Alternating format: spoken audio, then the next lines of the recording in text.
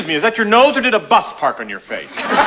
I'll use small words that you'll be sure to understand, you warthog-faced buffoon. You pompous, stuck-up, snot-nosed, English, giant, twerp, scumbag, fuck-faced, dickhead, asshole! You stuck-up, half-witted, scruffy-looking nerve herder! You clinking, clanking, clattering collection of colliginous junk! You shit-kicking, stinky horseman-horse-smelling motherfucker, you! You dirt-eating piece of slime!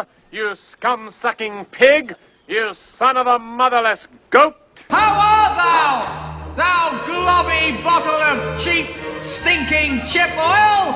You eunuch jelly, thou? You no business born insecure junkyard motherfucker! You're a fucking secretary. Fuck you! Yeah, that's my message to you. Fuck you and kiss my ass. You're an emotional fucking cripple. Your soul is dog shit. Every single fucking thing about you is ugly. You are physically repulsive, intellectually retarded, vulgar, insensitive, selfish, stupid. You have no taste, a lousy sense of humor, and you smell. I don't like your jerk-off name. I don't like your jerk-off face. I don't like your jerk-off behavior. And I don't like you.